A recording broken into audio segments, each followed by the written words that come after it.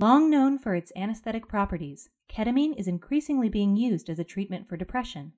A new study investigating the effects of this drug on the brain sheds light on the dose-dependent properties of ketamine and provides future researchers with a strategy to monitor its neurological effects.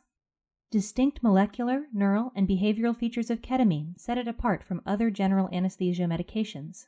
In addition to its use as an analgesic, ketamine can be used in low doses to treat mood disorders.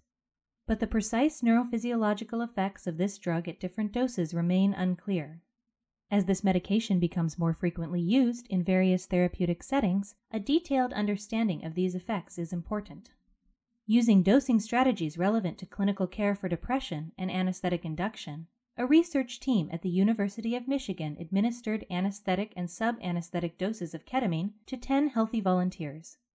During the experiment, EEG electrodes were used to monitor electrical brain activity. This allowed the researchers to create high-resolution maps visualizing the effects of different drug concentrations on the brain.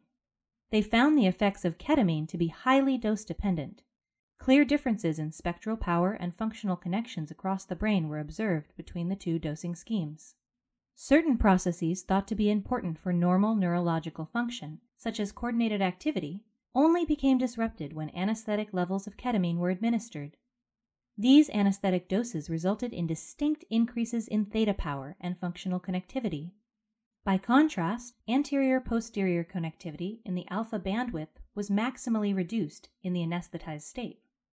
This study provides researchers and physicians with important insights into the effects of ketamine dosing on brain activity and its anesthetic properties. Furthermore, as ketamine becomes used more frequently for various medical applications, it will be important to have strategies to closely monitor the brain and distinguish between the drug's sub-anesthetic and anesthetic effects. The approach taken in this study provides a practical way to do just that.